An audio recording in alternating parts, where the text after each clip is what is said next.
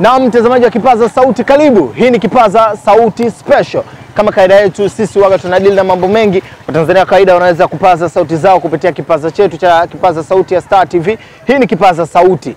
Na leo tuko katika maeneo fulani hivi ya Kimara, Kingongo. Gumzo, leo tunadili na masuala mazima ya miundombinu ya barabara. Hali yenyewe mnaielewa.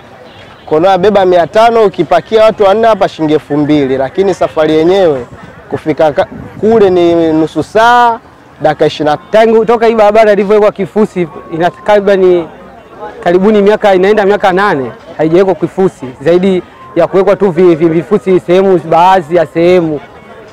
Akiona hapa sehemu mbovu ndo anaweka vifusi tipu 1 2 basi. Tulishaongea sana vya wanachokisema kwamba tutashughulikia. Juzi walikuja TARURA hapa, wamerekebisha tu vimitaro na sehemu mbovu wameingia mitini mpaka leo. Kama unavyoelewa bosi, kwa shughuli ile kuleta hapa ni kuangalia mazingira ya ufanyaji kazi wetu sisi vijana tunapopata tabu.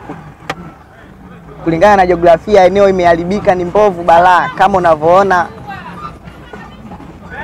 kazi yetu sisi ni madereva taxi, gari za maduka matatu, kuna za msikiti mdogo, pia kuna magari makubwa ambayo yanapiga ruti za matosa kama unavyoiona hii hapo mbele inayokuja.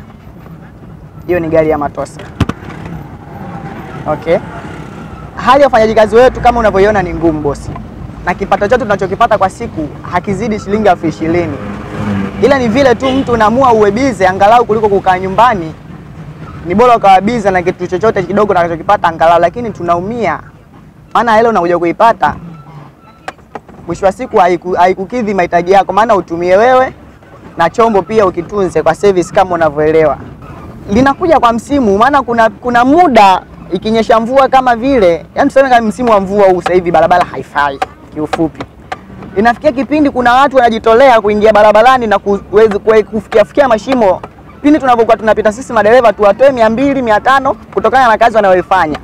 Umeona? Lakini ndo kama hivyo, hali ni ngumu bado. Japo na ufanyaji kazi wao hivyo wahudumu, mchanga ukija kunyesha mvua mchanga unabebwa, barabara inazidi kuwa mbovu zaidi.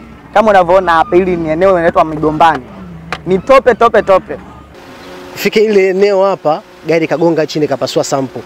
Kwa kweli yani barabara yetu sisi huko inatusumbua sana. Sasa sisi wenye gari ndogo tunapata shida mno. Pesa zimechangishwa huku, watu wanapewa pesa, wanachangishwa na wananchi. Sengine na kwa hivi na hivi, lakini barabara hazitengenezwi. Yani ikinyesha tu mvua ni shida. Hapa mnapopaona sasa hivi watu walijitolea vifusi wakaweka mawe ndio kidogo tunapita. Huku tuna kero kubwa sana barabara. Kwa sababu of course watu wanakaa vikao wanafanya nini, lakini yani bado hatujajua kwamba mwafaka ni lini.